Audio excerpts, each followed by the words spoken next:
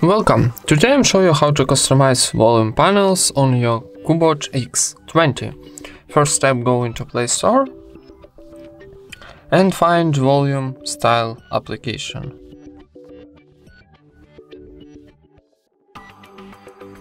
Volume styles.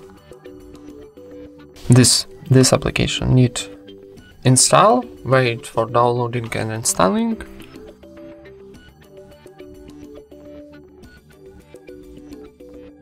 Then open this application and then need to choose some volume styles panel, for example like iOS. Click it and on the top we got a start button, so press.